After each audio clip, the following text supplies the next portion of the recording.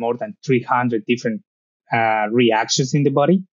And it's the precursor for biomolecules as important as creatine, phosphatidylcholine, sarcosine, and also is the precursor for a process in the body that is called methylation of DNA, which it's huge in the role of regulating the expression of the gene expression.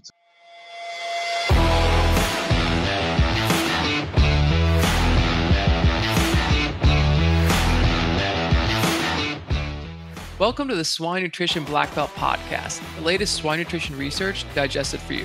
I'm your host, Clayton Chastain, and today we have with us Cristhiam Muñoz, a PhD student at the University of Guelph.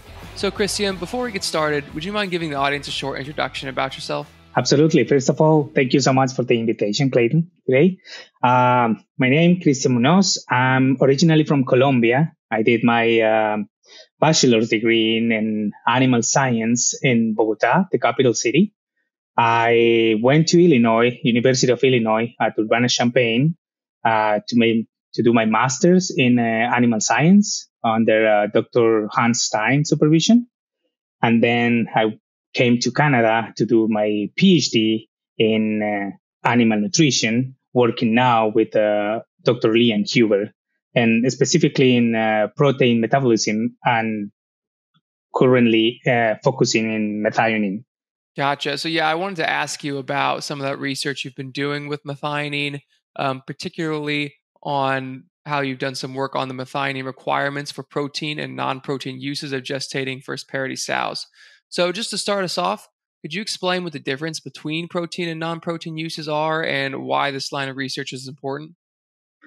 Absolutely. Actually, that was the main reason that made me come to ask for the opportunity with Dr. Huber. When she introduces to me this topic, this concept of the use of an amino acid for protein and non-protein is basically because every time that we talk about the requirements, specifically for amino acids, we focus on the approaches that have been developed to look at the best growth performance. We always base our assumption in which one makes it heavier or grow faster. But we forget that amino acids are being used for more than protein synthesis. We also need protein for a wide variety of biomolecules, which is the non-protein components. And methionine, in this case, plays an important, a huge role because it's the precursor of the major methyl donor, which is S-adenosyl methionine. I don't know if you're quite related to that, but the S-adenosyl methionine interferes in more than 300 different reactions in the body, and it's the precursor for biomolecules as important as creatine, phosphatidylcholine, sarcosine, and also is the precursor for a process in the body that is called methylation of DNA, which it's huge in the role of regulating the expression of the gene expression. Sorry. So then when looking at this study, what were some of the hypothesized outcomes? So what we originally thought it's that when we try to elucidate which is the requirement for methionine, we also want to not only produce the highest nitrogen retention, but also don't restrict the synthesis of these biomolecules. So the best outcome of what we were expecting is to find a break point where both non-protein and protein uses are in the maximum expression.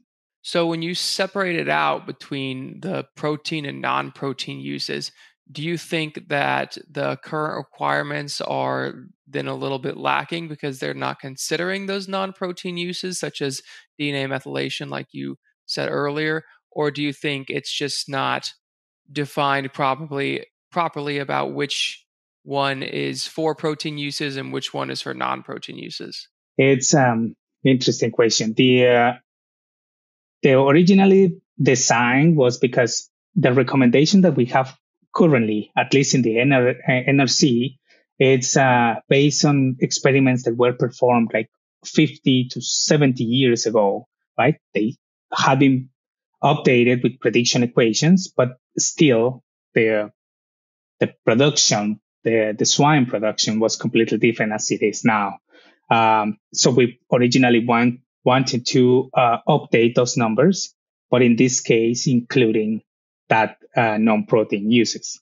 The main idea was to develop a recommendation and inclusion where we can find the optimum for both purposes. But later on, or what we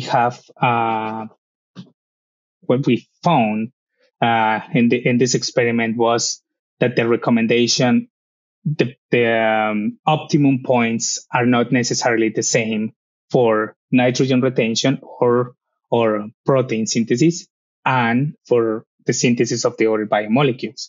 At this point, some of these biomolecules might start increasing concentration and not reaching plateau or the optimum. I don't know if it's clear the answer. Gotcha. Yeah, I think you and several other people are waiting on that 2012 NRC to be updated. I remember doing my master's in like 2018, 2019, and we were thinking that it was going to be updated here in the next few years. So it's taken a little bit longer than we thought. But on the bright side, maybe when it does come out, your name might be mentioned with some of this research you're doing. So we'll just have to wait and see. But we'll all be looking forward to that. But so I have one more question for you, and this is kind of a little bit of a two-part question. But what would you say are some of the key milestones within your line of research for your PhD? And what are some of the, or it's almost another way of phrasing it, but what are some of the next steps for your team along the way for your research? Honestly, I really like the way that Dr. Huber articulate this PhD program because it's quite complete. Our first step was to compare let's say the current recommendations versus what we found with different genetics, and also including the non-protein uses of the methionine. But then the second step, which was a collaboration that we did with South Dakota State University and Dr. Crystal Lebec, we ran a trial to look at the what would be the impact of this different inclusion of methionine or sulfur amino acid was in this case on the performance, the performance, the growth performance, and also the production of this of the synthesis of these molecules in the offspring. So this is like what happens for the sow specifically, and what would be the impact for the offspring.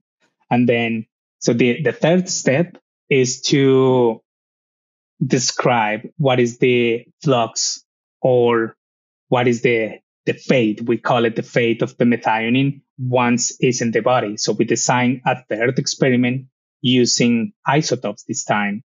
To using labeled methionine, we can see in a proportion how much of this dietary methionine goes to protein synthesis, how much goes to a part of the pathway that is called transmethylation, and which one goes through transsulfuration. This is our third or the other part of this metabolism of methionine. In each of these pathways, a different molecule is synthesized. Like, for example, taurine, the oral sulfur amino acid cysteine, or glutathione, as you might recall, is the main antioxidant in the body.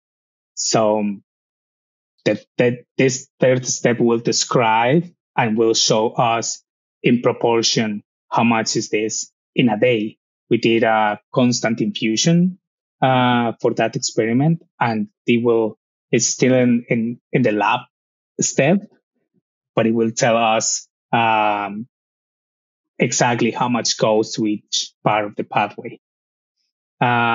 In the future, because that would be all my participation in this project. But later on, the idea is to quantify the protein rate of synthesis using also these techniques, but in tissue, they are way more specific to describe or give a better picture. So that would be information that we can include in our prediction equations to make a better estimation or to create better models when we are fitting ourselves in the industry.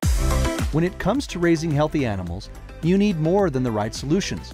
You need the right partner who brings decades of industry expertise and a global team to put that knowledge to work for the advancement of your operation. At Phibro Animal Health Corporation, we are proud to work with you as your trusted partner. Awesome. Well, thank you for coming on the show. And I'll definitely be looking for some of that research to be published. And maybe when it is published and out, you'll be able to come back on and summarize it all up for us again. But like I said, thank you for coming on the show and hope you have a great day. Thank you so much for your time. And thanks for the invitation again. I was pretty excited for receiving the invitation. Thanks for having me and have a great day. Yep. And everyone else, thank you for listening to the Swine Nutrition Blackbelt Podcast. Please visit us at swinenutritionblackbelt.com. And don't forget to subscribe to our podcast channel so you won't miss out on the next episode. See you next week. Hey, everyone. We're always searching for the latest and greatest research to share each week. If you have a swine nutrition-related research trial and would like to come on the show and share it with us, feel free to email the details about your research to hello@wisenetics.com.